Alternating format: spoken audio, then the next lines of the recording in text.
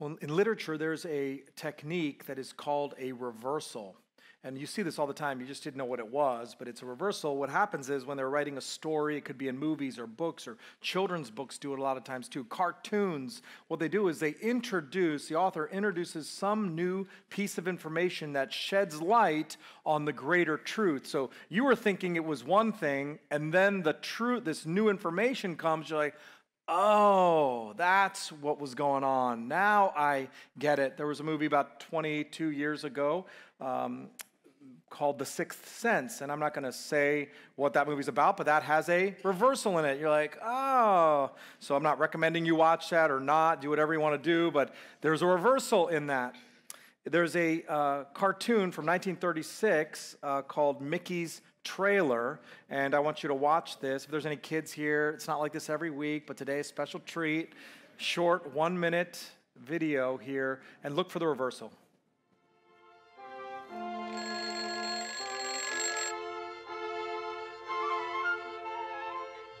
Oh boy, what a day.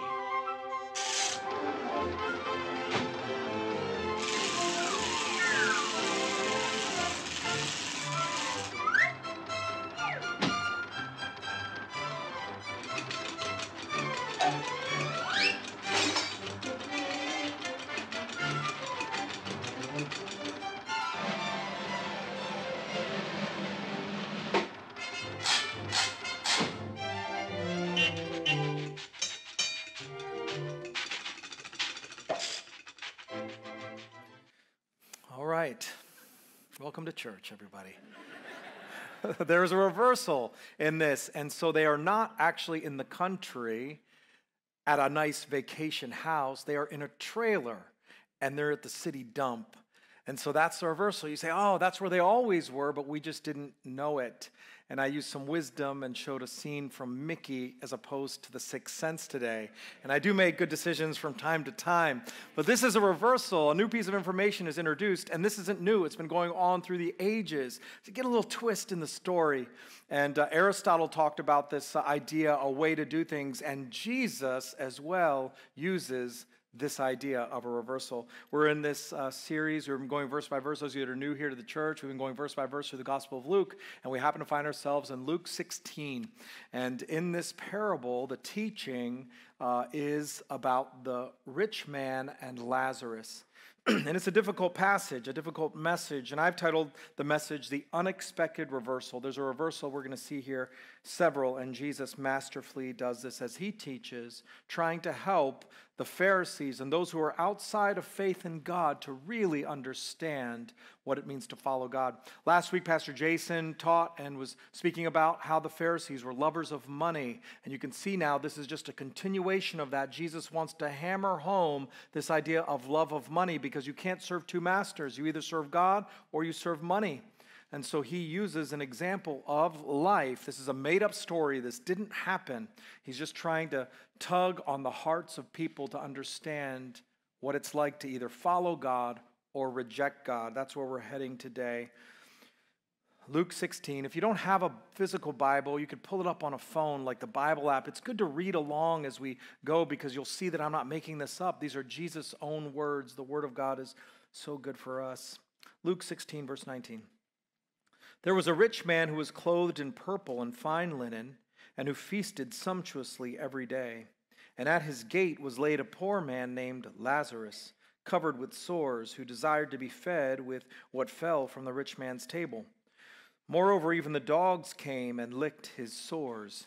Jesus is painting a picture here. First thought today, compassion for people over selfish greed. Compassion for people over selfish greed. Again, there was a rich man who was clothed in purple and fine linen, and who feasted sumptuously every day. This picture is being painted of this man. Purple, the color of royalty, a king's color. and he's got food. It is rich, sumptuous food, and he eats it at his will every day. And the linen clothes that he wears feel so luxurious on his body. Great food, great clothes every day. Now, there's a lot of things in culture that has shifted over the years. Like that culture that's listening to this, they didn't have iPhones. They didn't even have this Bible that we're able to open up so easily. They didn't have cars. They didn't have telephones. They didn't have all these things that we have in our day. But one thing that has stayed the same throughout culture, even with these shifts, is the fact that money can cause people some problems.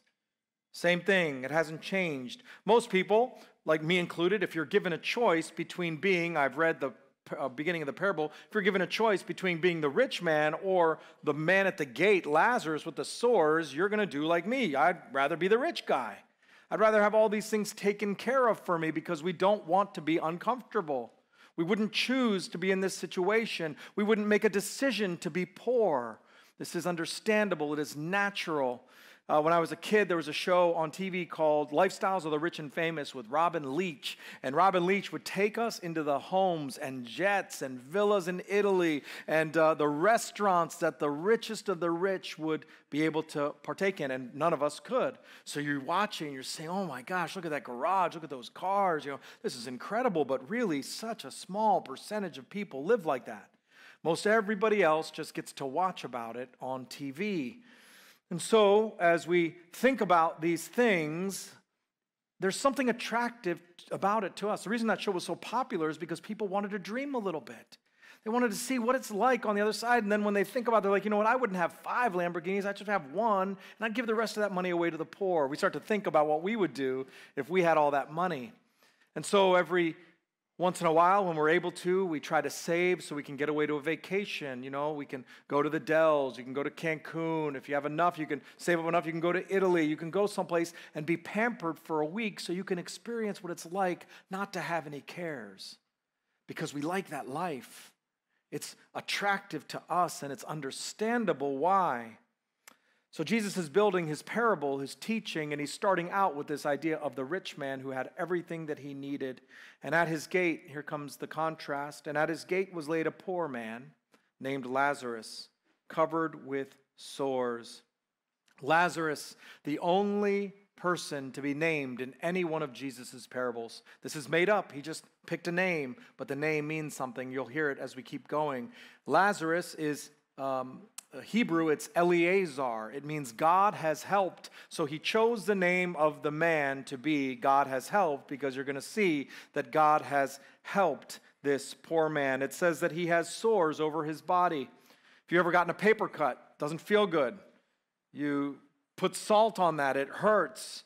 If you've ever got a regular cut, you don't want anything to touch it because of the pain. I have a mild form of psoriasis, and so my skin, it cracks, my hands. So I always put lotion on because as it's dry outside, my skin cracks, and sometimes it'll peel and crack to a place where there's open wounds. And so I got to cover it, and I got to take care of these things. So I love to go to humid places, Arizona, Hawaii. One time I went to Hawaii, India, because when I'm there for that season, everything is great. I was like, this feels good. Then I come back here to winter, and it hurts, and I can't carry things sometimes because my skin is broken.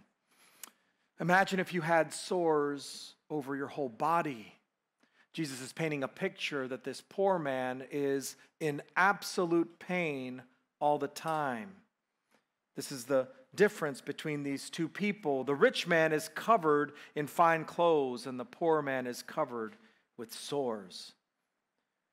Who desired to be fed with what fell from the rich man's table. The poor man wanted some food. He just wanted some crumbs to fall off the table, kind of like a dog who sits there waiting for anything to come off of the table. If you have a dog, you know what I'm talking about. Even the most obedient dogs that you have are waiting eagerly for a crumb to fall off the table. And our dog, he sits around the weakest link. And when somebody else comes into the house, they're looking for the weakest link. Who is the person who's going to drop something? And our dog always sat around the table where Josiah sat, because there would be a lot of food, crumbs falling. I could be cutting food in the kitchen, and I'm using that knife, and my dog, who sleeps 20 hours a day, I can see him, and he perks up, and he just looks.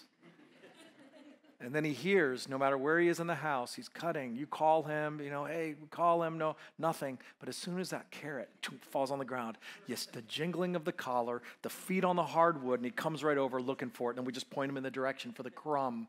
Jesus describes this man like a dog, waiting for a crumb to fall from the master's table, covered with sores, wanting to eat a crumb that could fall off and maybe satisfy him for a moment, because you know that a crumb will not satisfy.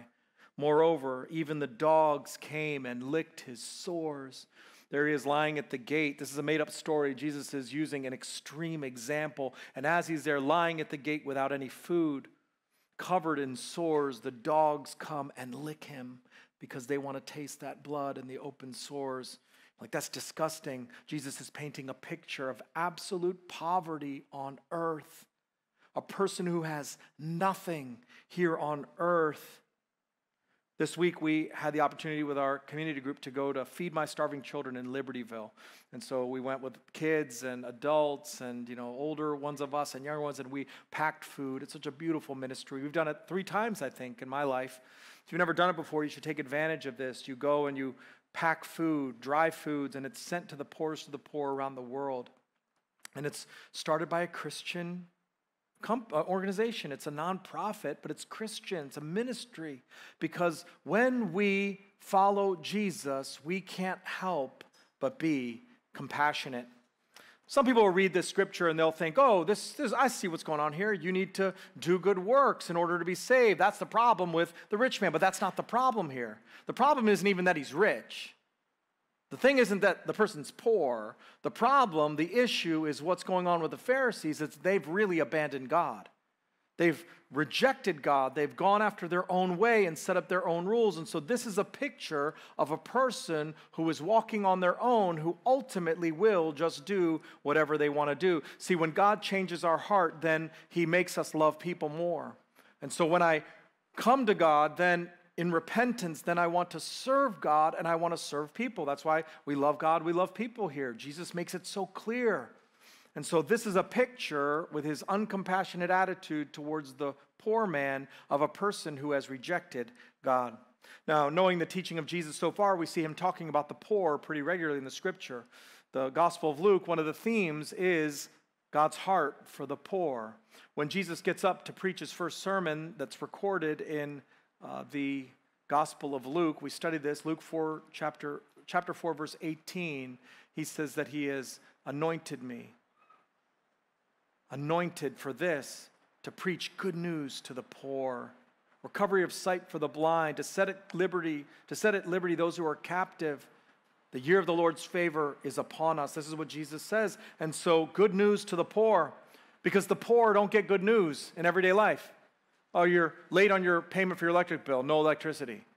You didn't pay your note on your car's repossessed. There's not a lot of good news for those that are poor, but Jesus comes and he says, I got good news for you. I got good news that even if things aren't great here on earth, you can be reconciled to God. And as more and more people get this idea of the kingdom of God, there's going to be more and more care provided for you. And one day you can be with me forever. There's good news for those that are poor. God makes things right. He corrects it. He reverses things in his time. As we study through the Gospel of Luke, this is just Luke. We could have gone to Matthew, Mark, or John also and seen so many examples of Jesus' heart for those who are poor, who are outcasts, who are discarded by society. Luke chapter 5, there was a leper who wanted to be clean, and Jesus healed him, had compassion. There was a paralytic who was let into a house where Jesus was teaching by his good friends. And as he came down, Jesus is interrupted in his teaching. And there he was, and he healed the man. He had compassion on him. Like countless people who he healed on the Sabbath of their illnesses, even though the Pharisees hated what he was doing. Like the man in Luke chapter 10, which we studied on the road to Jericho, he was beaten and discarded, and the priest and the Levite walked by on the other side, but the Samaritan took care of him and showed compassion for him. Like the lost son in Luke chapter 15, 2 weeks ago, who was about to eat the slop of pigs, And he came to his senses and was embraced, and a feast was given for this boy who had lost everything. See, the heart of God is one of compassion. And once we follow Jesus, we are turned on to this, and we want to be people, we're going to be people who are compassionate. But this rich man doesn't care. He can't be bothered. He's got his stuff, he's got his needs, and so we want to be careful about these things. So I want to give you a couple ways that you can grow in compassion. Ways you can grow in compassion. First thing is slow down. Just slow down. We're always late for places. We're late, and because we're late, we're rushing, we're running. We run so fast that we miss all of the people that we could be helping. We miss people that we could be blessing.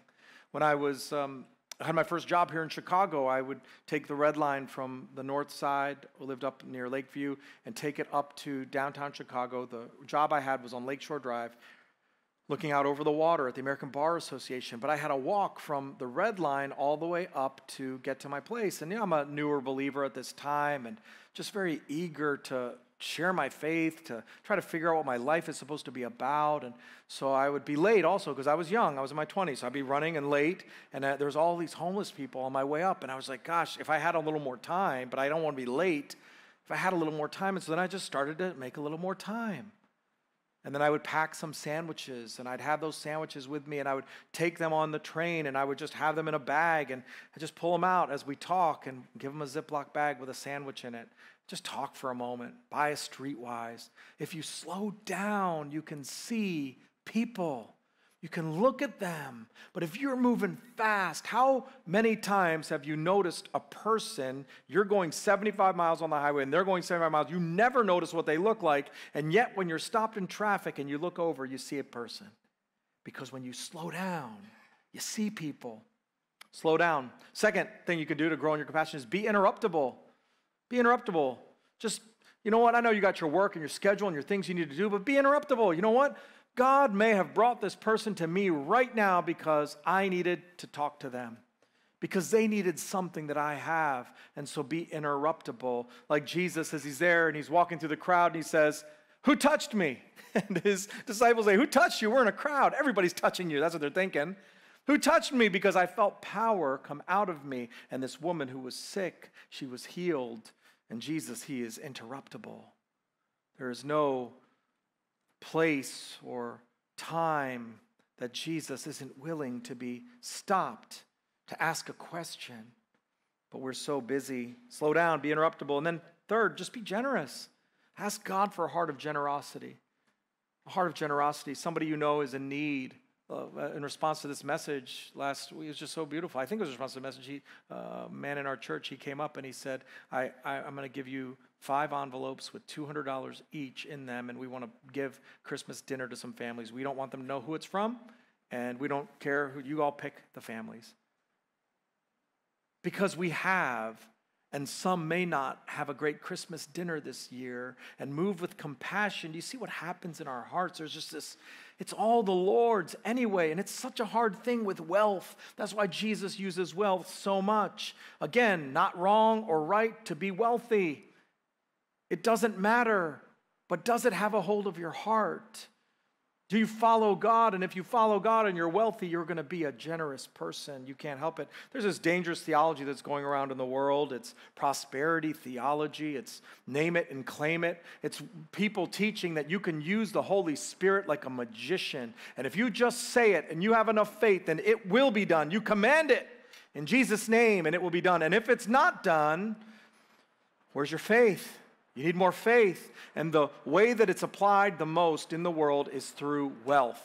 It's through money. And so preachers speaking about these things, they've got to show that this is true. And so they have more and more. And meanwhile, it's happening all over the world. Every country has these things going on. And then the people that really want favor from God, who are struggling, who are poor and at a gate with sores on their bodies, are giving whatever they can so that someone can get richer. So they can be an example of what it means to have real faith. And you see this all over, and it's so tragic what's happening. It's not wrong to be rich, but it is wrong to use the Word of God to prosper yourself. There's an Instagram account called Preachers and Sneakers. I don't know if you've ever seen this. I had no idea. I'm not like really into fashion or anything. People say, that's a nice jacket. I don't even know where I got it. And it's fine if you want to have nice things. It's all good. These are Timberland shoes. I think I got them at DSW. I'm just not into that. I just don't get it. I'm not into it. That's me personally. And I don't judge anybody. I don't judge anybody. But Preachers and Sneakers, it's an interesting look into the life of wealthy preachers in America. And shoes, I had no idea. Thousands of dollars for shoes, like $5,000, $8,000 for sneakers. I couldn't believe it. I had no idea that this actually was a true thing. And so they put the shoe and then they show it in context being preached in, and then they put in a price tag on the actual shoe. And it's just, oh my gosh, I couldn't believe it. And then I was clicking down the rabbit hole and I saw profits and watches. Oh man, I saw profits and watches, and there was a pastor in England who had a $329,000 watch on his wrist. And then I went down the rabbit hole a bit more, and I clicked a bit more, and I saw him with his Lamborghinis. And he's driving a Lamborghini to church. And then I clicked a bit more, and he says, it's so that people can see that they too can be blessed. And so that's why we do what we do. And on Prophets and Watches, you scroll a little bit further, and there's John Piper. You guys know John Piper, Bethlehem Baptist. He's a simple man, and John Piper's there, and his wrist is shown, and it's a Casio watch. And they put $10. And then there's a warning. They're like, John Piper knows that we're coming after him, and so he's flaunting his $10 Casio watch. Now, listen, I have no judgment on any of these people. I don't know. Do they give millions and millions of dollars to the poor? Are they worth $1 billion and they give millions away? I don't know. It might be that case. You could have great watches here. You could have great shoes. I don't care. I don't care. I don't mind it. Don't be like, oh my gosh, here's my watch. I got to hide it from pastor because he's... No, I don't care. I don't care. Have whatever you want. Some people look at my life. They're like, gosh, he's got this or that. That's a little extreme, you know. I don't care. I'm not going to be judged by you. Who is it? 1 Corinthians chapter 4. The other services didn't get this. 1 Corinthians chapter 4 says, I won't be judged by you, Paul says. I don't even judge myself, he says, for the Lord is our judge. But you should look at your life and say, am I drawn to wealth in this way that is pulling me away from the heart of God for the world? Because it can happen. It's dangerous. Trust the Lord. Put your trust in Jesus and then follow him to the poor, to the needy, to those that are right around you, and be compassionate. See, there's a pull that money has. It's not right or wrong, it's just true. Everybody knows it. That's why Jesus talks about it so much, because there's this pull. We would like to have more. Trust the Lord and be compassionate. Compassion over selfish greed. Verse 22 continues, the poor man died and was carried by the angels to Abraham's side. The rich man also died and was buried, and in Hades, being in torment, he lifted up his eyes and saw Abraham far off and Lazarus at his side. We're considering an unexpected reversal. Compassion over selfish greed, and this next, the justice of God over worldly favor. The justice of God over worldly favor. This is the reversal. It's right here. The poor man died and was carried by the angels to Abraham's side. After Lazarus died, notice the words that are used. He is carried. This isn't actual. This is a story. Jesus is illustrating. He's trying to paint a picture. This is the kind of care that happens for Lazarus. Clearly, if Lazarus is going to Abraham's side, it's not just because he was poor. It's because he is the example of someone who follows God. You got to look at the whole context of Scripture. He is one who follows God, who tries to obey the commands. He's trying to do the right thing in life. And here he is now. He is carried to Abraham's side. He is in heaven with Father Abraham. It's a picture that's being painted. And at the exact same time, at the exact same moment, the poor man dies and the rich man dies. They both die. The rich man then is buried. He's buried and he is put into hell.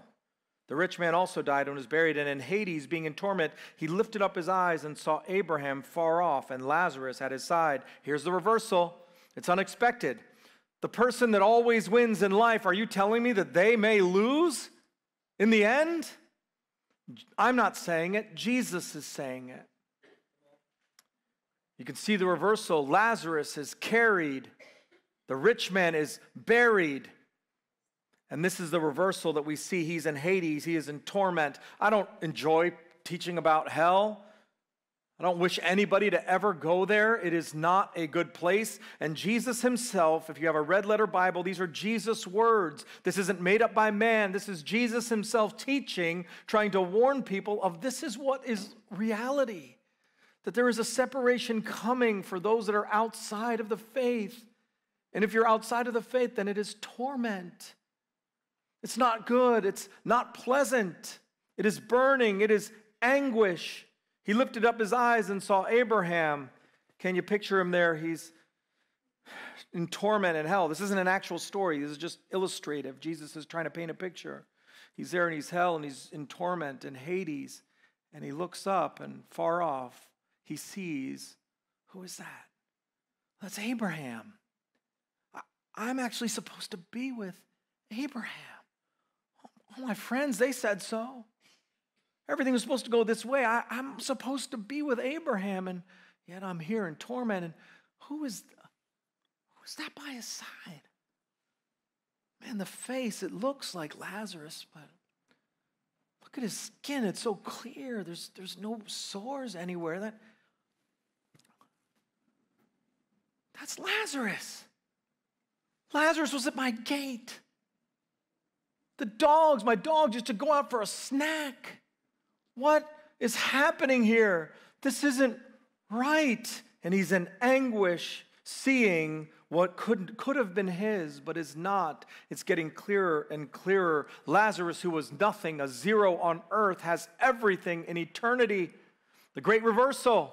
It's an upside-down kingdom. It doesn't make any sense to us, but this is the heart of God. He is compassionate. He is trying to reach people before they die. The rich man had hoped he'd be by Abraham's side, but he's not.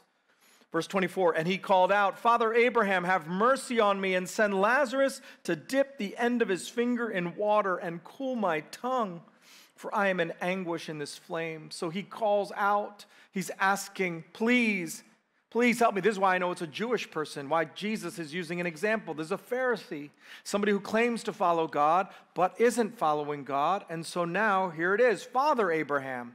Only the Jewish people would have said that, Father Abraham. So he is supposedly a religious person. And he thought he should have been at his side. Father Abraham, have mercy on me and send Lazarus to dip the end of his finger in water. Dip the end of his finger in water. I just want a drop of water. Look at the reversal. Look at the change. In life, Lazarus was getting a crumb of bread. And now, in death, the rich man wants a crumb of water. Can I just have a little taste? Because it is so hot here. It is burning. It is torment. It doesn't feel good. Can you just please send him? And he was my servant back then. I used to send him down the street to go get a newspaper for me and go get a drink. And now I want you to send him to me again to try to cool my lips. But Abraham said, Child, remember that you in your lifetime received your good things, and Lazarus in like manner bad things. And now he is comforted here, and you are in anguish. See, this is how I know the heart of God and the heart of Jesus is so tender. There is no joy in any person being in hell. Because even now as he's saying it, it's not, you foolish. It's not like that. It's just, my child. There's nothing that can be done now. It's too late. There's a great chasm, a large valley. If you've ever been to the Grand Canyon, you can't just hop over because there's a large chasm between, and it is fixed. It is set. We can't do anything about it. It's a hard teaching. In the rich man's life, he received good things, well taken care of, had clothes and food and everything he wanted, but now here it is, the reversal. He's got nothing. And in Lazarus' lifetime, he received all the bad things, and now he's got all the good things. This is the unexpected reversal, the upside-down kingdom. It doesn't make any sense to us and to the world. And besides all this, between us, I already talked about this, a great chasm has been fixed in order that those who pass from here to you may not be able, and none may cross from us to them. This unexpected reversal of favor can't be reversed after death. it is time sensitive. It's time sensitive to think about what it would be like to be in pain with flames. Jesus is describing what it's like to be in torment in hell, and they use flames. I mean, if this was on my skin, I wouldn't be able to tolerate it. And there's flames that are burning. This is the description throughout the scripture, a place of weeping and gnashing teeth. This is separation from God, and it does me no joy to even talk or think about some who might end up there. It's not a good thing. It's not a good feeling. And so any of you who've ever told a person to go to hell, I hope those words would never come out of your mouth again, because you think about how hard and how deadly and how tragic and how painful torment would be forever. And somebody who's hurt you so much where you would want them to go to hell, I hope you would love them like an enemy and pray for them and share with them and forgive them, because we want them to also come to the saving knowledge of Jesus Christ and to be with him forever. This is not a pleasant thing to talk about or to even think about. But Jesus wants those who are listening to know that there is a time to decide and a time to follow, and that time has to happen while you still have breath. After you are dead, it is fixed. It is a great chasm. The rich man, he's got no name. It's interesting. He's got a title, he's rich, but there's no name. He's just a rich man. Your title won't help you in eternity. Your title that you work so hard to climb the ladder to get, it's not going to help you. What are you, a CEO? That's great. It's not going to help you on the other side of eternity. You'll just be a CEO in hell. There's a lot of titles I see here. There's pastor in the back. It's not going to help you. There's consultant. There's business leader. There's teacher, there's a contractor, there's a doctor, there's a police officer. Your titles will pass, but your name, that's why Jesus names him. That's why Jesus names him, so that you could know that God knows your name. So you could know that your name, this is beautiful what Jesus says, there's a Lamb's book of life. And your name is written there. Our names are written. How is that possible? How is it possible that our names are actually written in a book? Mohan, written out, I take it literally. And yet I'm with sin, and yet I go my way, and my name is written and it won't be blotted out. Jesus says it is awesome to know that your name is written, but is it written? Or are you just going to swing out into eternity with your title like the rich man? The prophet Daniel, he says this in Daniel 12:1. At that time shall arise Michael, the great prince who was in charge of your people. And there shall be a time of trouble such as never has been since there was a nation till that time. But at that time your people shall be delivered, everyone whose name shall be found written in the book. That's the Old Testament. Here's the New Testament. Jesus himself, Luke 10:20, we study this. Nevertheless, do not rejoice in this, that the spirits are subject to you, but rejoice that your names are written in heaven. Your name is written in heaven. Philippians 4:3, Paul says this, even Paul knew, yes, I ask you also, true companion, help these women who have labored side by side with me in the gospel, together with Clement and the rest of my fellow workers, whose names are in the book of life. Revelation 3:5, the one who conquers will be clothed thus in white garments, and I will never blot his name out of the book of life. I will confess his name before my Father and before his angels. We confess Jesus' name, and Jesus confesses your name. Your name, not your title. It is your name, the name that you are given, and it is written in a book. Revelation 20:15, though, says this, and if anyone's name was not found written in the book of life, he was thrown into the lake of fire. Jesus knows the name of his children. While there is still time to repent, turn to Jesus, because this is the reality. And he's trying to paint a picture to those that are listening that you can keep on going after your life however you want to live, but the end road of that kind of life is always the same. It is separated from me forever. Or you can repent.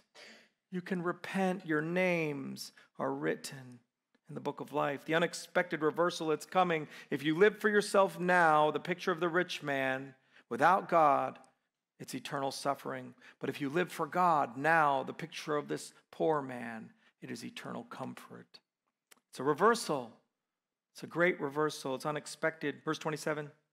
And he said, then I beg you, Father, to send him to my father's house, for I have 5 brothers, so that he may warn them, lest they also come into this place of torment. But Abraham said, they have Moses and the prophets, let them hear them. And he said, no, Father Abraham, but if someone goes to them from the dead, they will repent. He said to him, if they do not hear Moses and the prophets, neither will they be convinced if someone should rise from the dead. The unexpected reversal, compassion over selfish greed, the justice of God over worldly favor, and finally, the word of God over miraculous signs. It's so clear. The word of God over even a miraculous sign. Verse 27, he said, then I beg you, Father, to send him to my father's house. This is now the second or third act in the parable. See all these reversals? They add a bit of spice. They add a flair. It opens up our eyes to see what the truth really is. And now the rich man begs Father Abraham to send him, Lazarus, to his house as a witness. The rich man's begging, for I have 5 brothers, so he may warn them, lest they also come into this place of torment. 5 brothers, just like this one brother. They're all the same boat. Abandoned God, doing whatever they wanted, and he doesn't want them to be in this place of torment. Please send Lazarus to them as a witness. It's important to know it's as a witness, as a testimony of what it could be like. They will believe. Please go and testify. But Abraham said, they have Moses and the prophets. Let them hear them. Moses and the prophets, again, like last week, it's all continuing. Jesus is in this one thought here. The Pharisees, they are lovers of money. You can't serve God and money. You can't have 2 masters. Not one iota of the law of the Lord will be removed. And so here it is. They have the law and the prophets. They have this. Let them hear that, because they keep on rejecting. And he said, no, Father Abraham, but if someone goes to them from the dead, they will repent. The rich man thinks that he knows better. They will repent. If Lazarus were to go to them, they're going to believe, they're going to repent. They just need a sign. Just give them a sign. If they see a sign, I'm telling you, they will believe. They're going to do it. They're going to give it up. They will repent. And this is where Jesus lays out this truth in this parable, that the problem with the rich man isn't his riches. Again, we got to be biblical. The problem with the rich man is he's unrepentant. He is outside of the faith. He doesn't want God in his life. To be repentant means to change your mind. That's all it means. It's a fancy word to mean I'm changing my mind. I'm turning away. I've taught this so often here. I can just picture it. I do this regularly. I'm going this way after the world and doing whatever I want to do. And then I realize that there's a Savior who loves me, and I turn. I've changed my mind. I've gone to the cross, and I am covered by Jesus' blood, and I am pure again. And then I live my life. And this is the exchange that happens. That's what repentance is. The rich man, though, he was satisfied by all the stuff that he had on earth. He loved his purple Louis Vuitton outfits. He loved to eat at Morton's every day for the sumptuous food. He didn't want to follow God. He wanted what he had, and he wouldn't have traded it for the world. He wouldn't have traded it for eternity. Jesus knows the heart of men and women. Who is the richest man on earth right now? What did you say? Elon Musk, yes. Joe Warbe is on it. Elon Musk is the richest. It's always this back and forth, you know. Jeff Bezos or Elon Musk, who is it now? I just looked, the latest data, apparently. We'll see what the stock market does on Monday. $250 billion, $250 billion.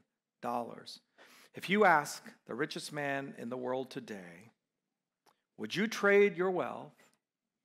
Would you give all of this up so that you could have eternity with God? He's a self-proclaimed, I'm not saying anything you couldn't find on the internet, himself saying it. I'm an agnostic or maybe an atheist. I believe in science and data. So this man who has everything that he wants at a moment's notice, this man, would you trade all that you see right now? You can jet set, you can leave, you can buy anything or anyone. What do you want to do? Would you like to be with God forever, and give up all of this and repent? What do you want to do? What do you think he would do? But if he saw a sign, if he saw a sign, yes, until, just like all of us who've seen signs and have fallen back, until we end up also going back to the thing that is so much more attractive to us. See, Jesus wants us to understand that this person in this text, it's not about how much money they have. It's about that their heart is hell-bent on being without God. They want to do whatever they want to do. If you don't want God in life, you won't have God in death. For those in the back and online, if you don't want God in life, you won't get God in death, and you are making a decision. But Jesus, he was here for 33 years or so to let us know the heart of God for people. He's a compassionate God. He is loving, and it's going to cost him his life. And so we still open up our mouths. We still try to let people know that God is doing miracles. We still do these things, and we open up the Word of God. But the Word of God is all you need for life and godliness. You don't need to see a sign. We have two opportunities to participate in inviting people to church, to open up your mouth. You know, we've done this in the past here. We're going to go Christmas caroling, and it's 2 weeks, Saturday the 18th.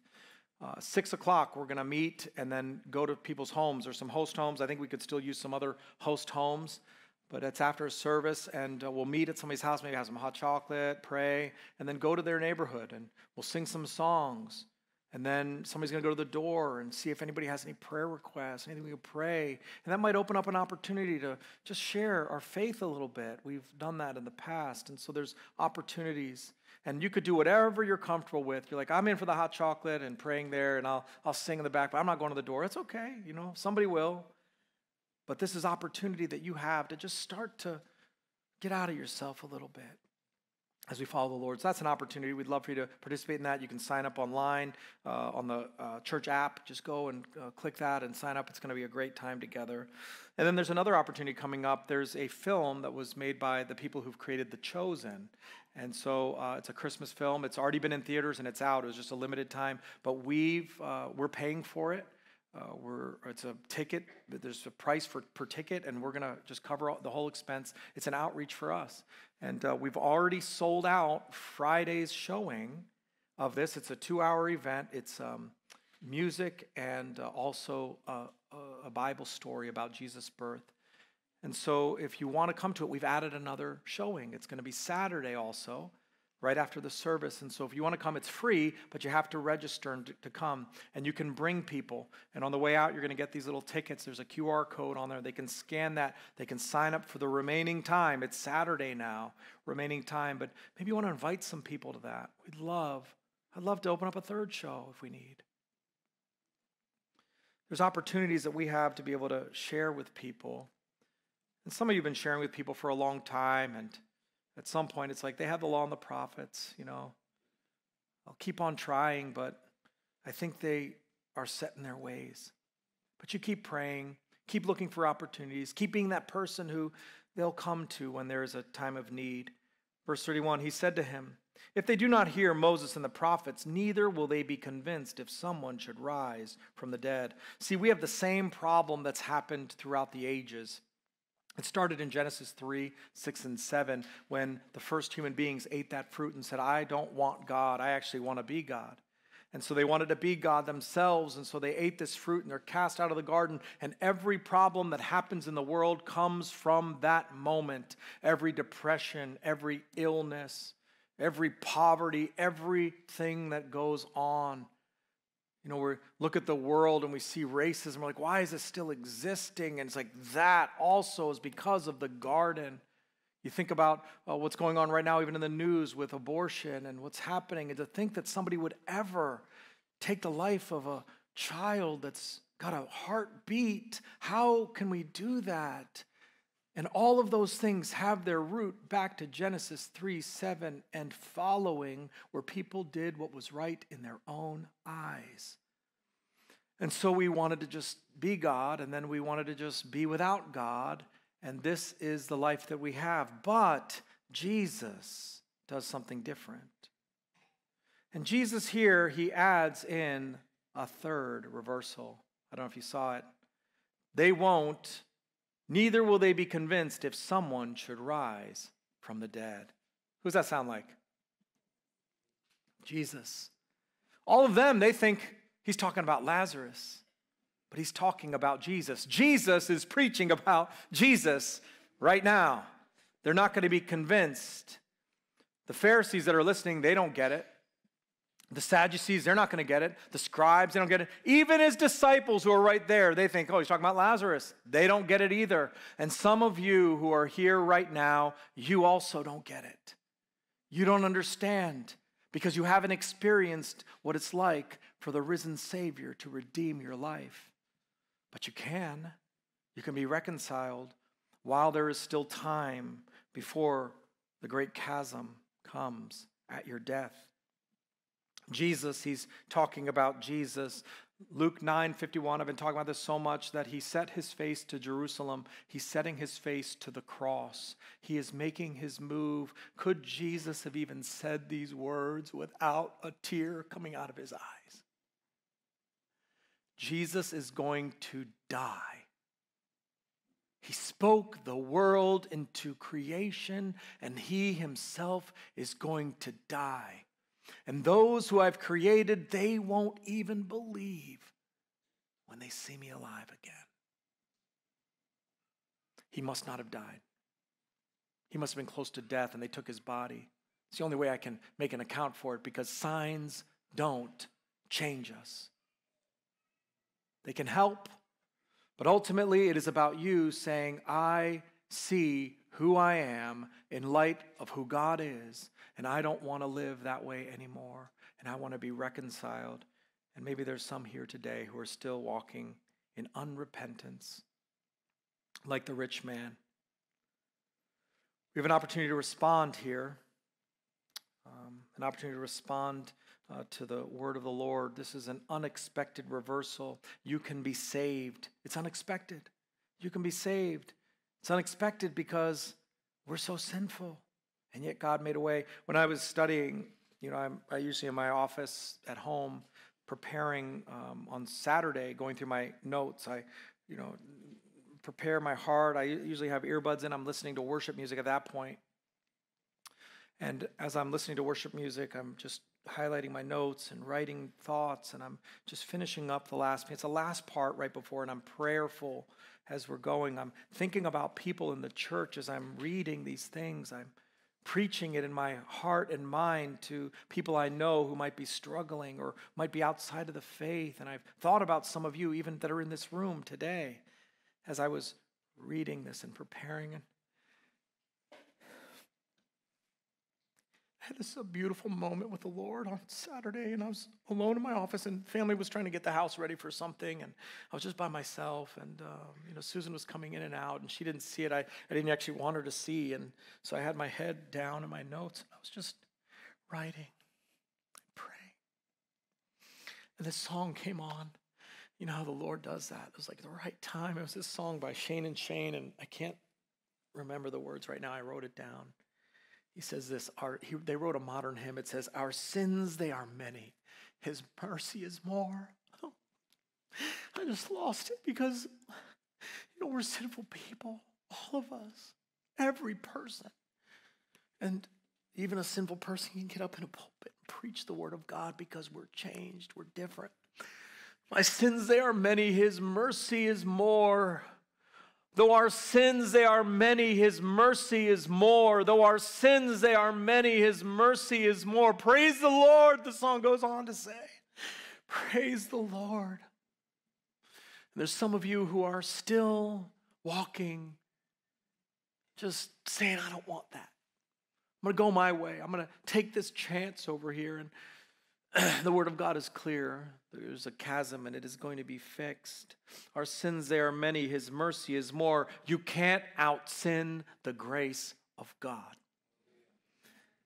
So maybe this message was for you.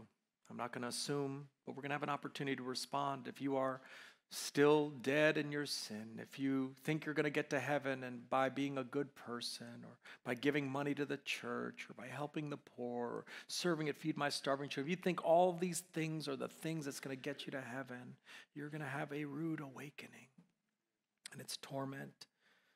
And I don't like to preach a message like this, but we want to preach the full counsel of the Word of God. So if there's anybody here who is unrepentant and not walking with Jesus, you have an opportunity today to respond.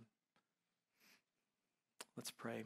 Father, we thank you for this opportunity that we have today to be able to worship you and hear from you. I pray, God, that you would move in the hearts of those here or online who are still unrepentant, who've just hardened their hearts, Lord, but maybe you're softening a heart. Maybe you're turning it, Lord. And I pray that you would do the final work. We thank you that you are faithful, that you are just, you are righteous, and even in your justice, you let us be righteous too, through the blood of Jesus. And so I ask that you would move, Lord, here. Just keep your eyes closed for a moment. Is there anybody here, just a first group, is there anybody here who's never confessed Jesus as Lord and you want to do that right now? If that's you, you can just lift your eyes up to me and then put your hand up so I can see. Is there anybody here who wants to confess Jesus as Lord? Unrepentant. Is there anybody? If you're online, you can just text Jesus. There's a phone number that'll come up in a moment. Just text Jesus to that number and we'll reach out to you. Is there anybody here? All right, next group of people. Is there anybody here who has followed Jesus and yet you've been a little bit cold, you've been a little hard-hearted, you've been going after the world and you want to return to the Lord? If that's you, just put your hand up. I'm going to pray for you right now. Amen. Yes. Amen. I see your hands. Anybody else? Amen. The Lord sees you. More than I seeing you, the Lord sees you. Amen. Father, I thank you for these hands that are raised, Lord. 2 hands raised. I see you in the back. The Lord sees you.